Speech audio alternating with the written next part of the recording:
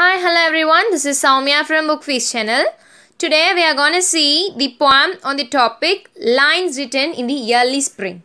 So, before getting into the poem, just understand the heading Lines Written. So, these lines are written in the early spring. So, he stresses particularly in one such spring. In the early spring days, he expresses his words in the mean of poem. So, here we all know William Wordsworth is a naturally loved poet. So, he talks about the atmosphere and the nature that gave him pleasure. So, let's see through the video what are they. Wordsworth. We all know William Wordsworth is very much fond towards nature. He is known for natural writing. He is known for nature writing. So, in this poem, we are going to see what are the mindsets that has been portrayed as a poem in the words of William Wordsworth. So, let's see the writer's introduction. Before that, I just want to tell you, I have posted the particular content in Tamil also. If you are in need of that, you can refer the description for the link. Please do like, share, comment, subscribe on channel to get furthermore updates. So, coming to William Wordsworth, he was born in the year 1770 and he was passed in the year 1850. He has been referred as a major English poet as well as a nature poet, as he is very much fond towards nature. And by combining his work with Samuel Taylor Coleridge, he has launched a beautiful work for the Romantic age in English literature, which is lyrical ballads.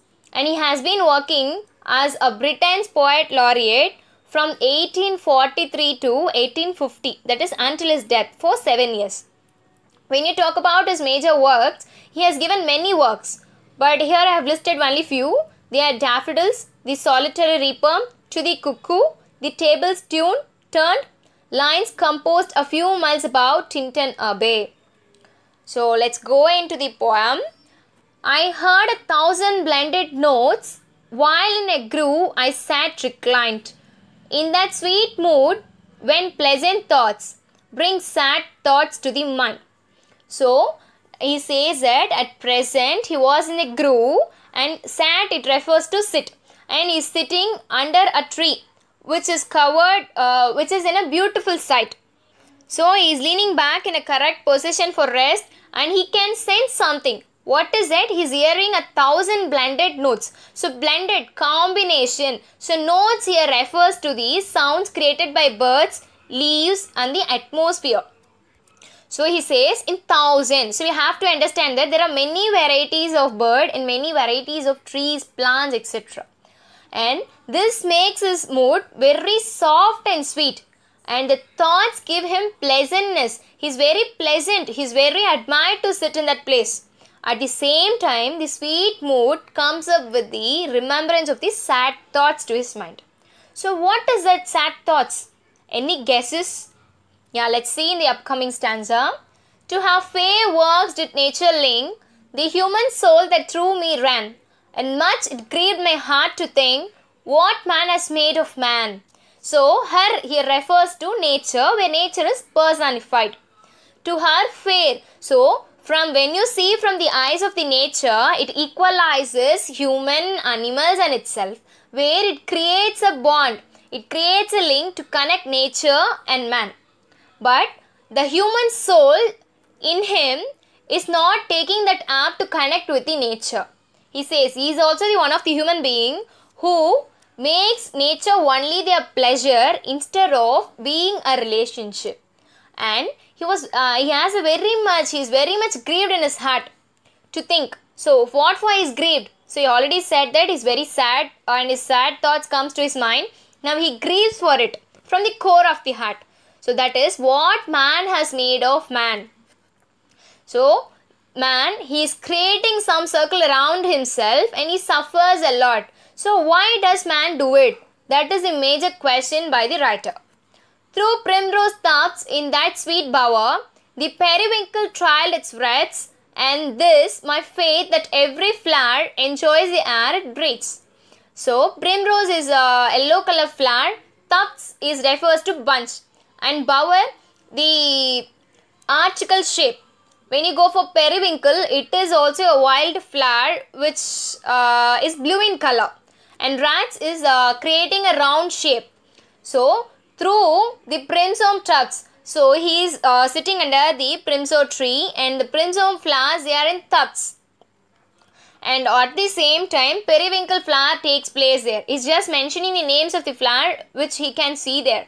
And he says, he believes that, he faiths that every flower enjoys. What it enjoys? The air it breathes. So it enjoys the air and breathes it inside. It feels the nature. But human being, what does we do?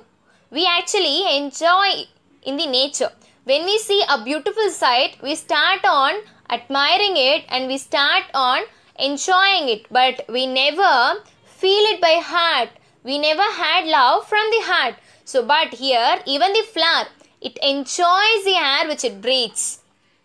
And the birds around me hoped and played. Their thoughts I can't measure, but the least motion motion which they made, it seemed a thrill of pleasure.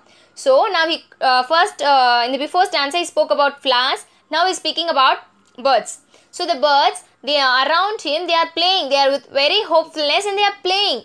And their thoughts, he cannot measure his thoughts, because the happiness in them never expressed a single thought. It has many kinds of thought. It is enjoying the heaven and the earth.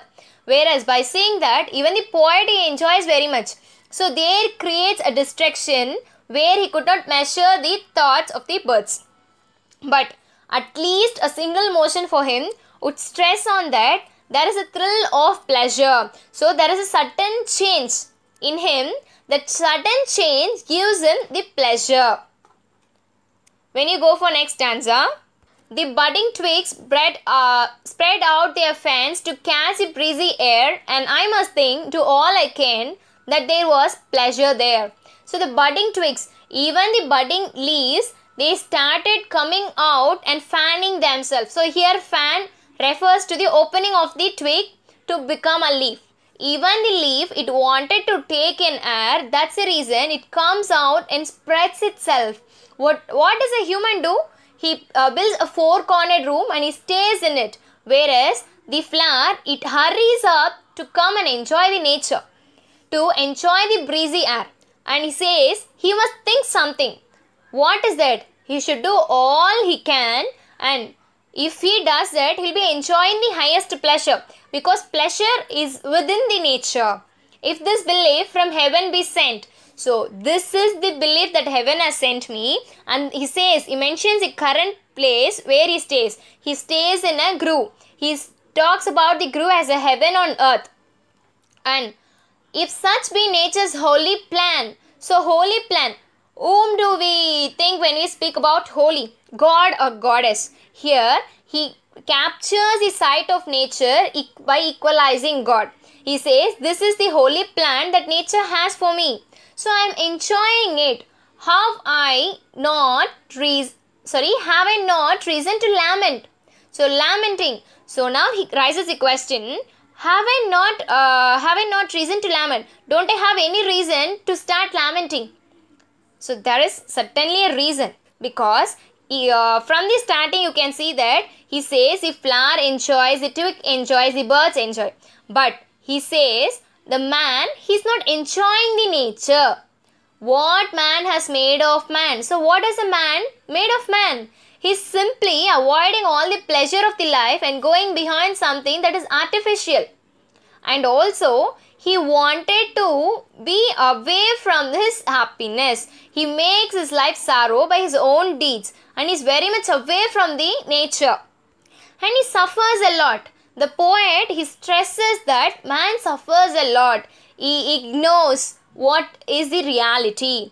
He lives in the world of modernity and states that is reality. So this is the major concept of the whole poem I have told you. And if you want this particular content to be in Tamil also, we have posted it in our channel. For the link, please refer the description. Please like, share, comment and subscribe our channel to get further more updates. Thank you.